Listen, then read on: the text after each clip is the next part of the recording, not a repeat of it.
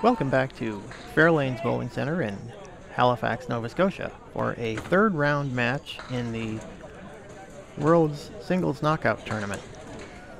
In this match, Shawn Morrison is on lane 11 and his opponent Brian Mayer is on lane 12. Brian starts off with a 7 drop and Shawn with 6. As I mentioned in the earlier match, Shawn Morrison qualified first with a 761 in the 5-string qualifier. Brian Mayer qualified 9th with 681. He had strings of 121, 146, 134, 135, and 148. So some pretty robust bowling by both of these guys. Brian starts off with a 10, as does Shawn. Now, Brian and Shawn are teammates on the defending champion USA East team that will be competing in the World's Team Tournament this week. Brian, as I'm sure you know, is also a regular on the Western New England Tour, having won a number of tournaments on that circuit. And Shawn Morrison is the defending Maine state champion, among other things. So this should be a good match. And both bowlers mark with a spare in the second frame, so we're still tied. Each bowler has 20 with a ball to roll as they fill the spares in the second. Brian Mayer with a nice 1-2 pocket hit. He drops 8, leaving a 9-10. And Shawn Morrison also drops 8, leaving the 2 and 5. So we're still tied, 28 through 2.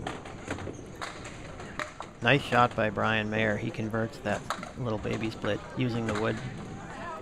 And a nice crisp spare conversion by Shawn Morrison.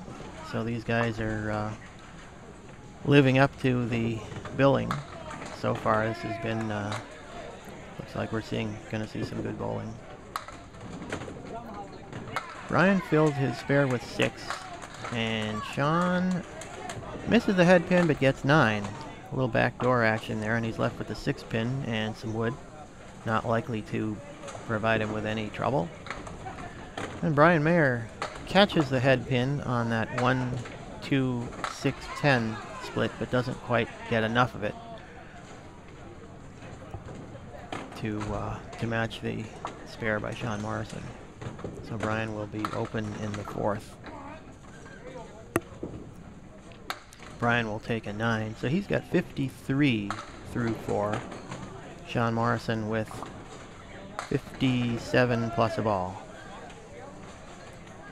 Brian Mayer bowls out of Funtime Lanes in Holyoke, Massachusetts. Shawn Morrison bowls out of Bangor Brewer Lanes in Bangor, Maine. Shawn fills the spare with 6, leaving the 2, 4, 5, 7.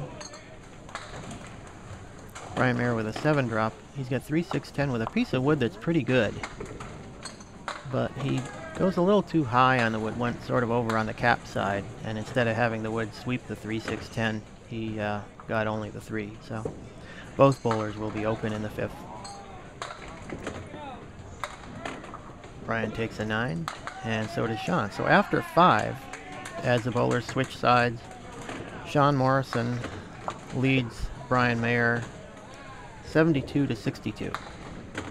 Shawn will move over to lane 12, and Brian will finish on lane 11. Shawn Morrison with kind of a full hit on the head pin. He's got 6 and a split. And let's see, Brian Mayer also with 6 and also a split. He's got 2, 4, 7, 10. And is that going to go? It does for Shawn Morrison. That's a terrific shot right there. Let's go to the replay on that. You'll see Shawn hits the 3 pin on the left side, kicks it into the 10, and then it comes off the wall and goes all the way across to take out the 4-7. That's a great shot right there. Now let's see what Brian Mayer can do with this 2, 4, 7, 10, and he's got it as well. Again, he was also on the inside, and you'll take a look at this. He catches the right side of the 3. That wood goes over and takes out the 10, and then I'm not sure exactly what it is that clips the 4 from behind, but in any case, it's a spare in the 6 for Brian Mayer, giving him 72 with a ball working. Shawn Morrison has 82 plus the fill ball. Shawn drops, so it's going to be 7, 89 through 6. Brian Mayer with a 6 drop.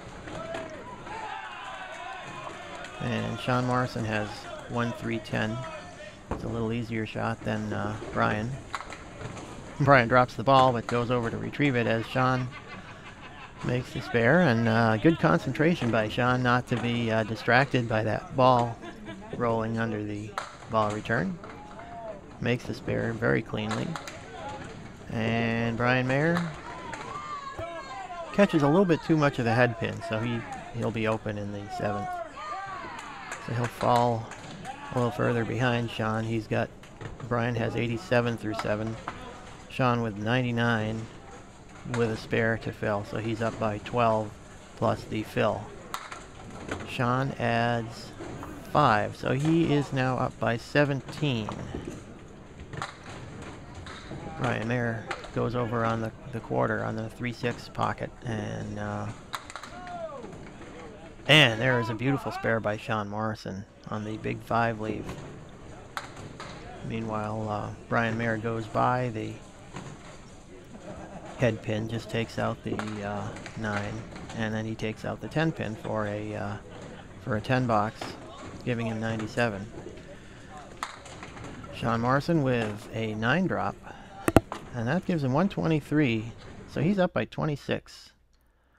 And a strike by Brian Mayer in the 9th. That is very, very timely because Shawn Morrison has got 4 marks in a row now with that spare. So I don't know what happened to the audio on this segment, but in any case, let's take a look at this strike by Brian Mayer. It's kind of full on the head pin, but he gets a lot of sidewall action. The 3 goes to the sidewall and kicks that 6 over into the 2 and 4.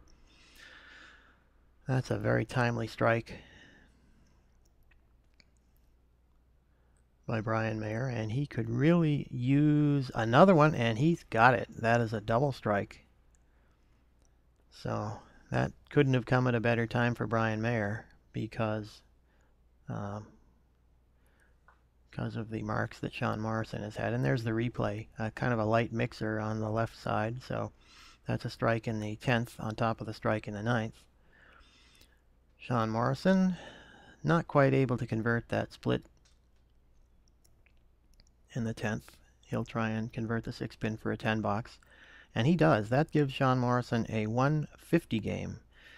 And what that means is that Brian Mayer, working on that double strike, is going to need one more strike in order to catch, to have a chance of catching Shawn Morrison. If he doesn't get a strike on this ball, then Shawn will be the winner, and we'll move on to the next round. And Brian misses the head pin, dropping 7. So although he's going to have a pretty good string here, it's not going to be enough to beat Shawn Morrison. Brian fills that strike with 10, and that gives him a 144. And as you can see, the final score in this match is Shawn Morrison 150 and Brian Mayer 144 in this 3rd round match here at the World Singles Knockout Tournament in Halifax.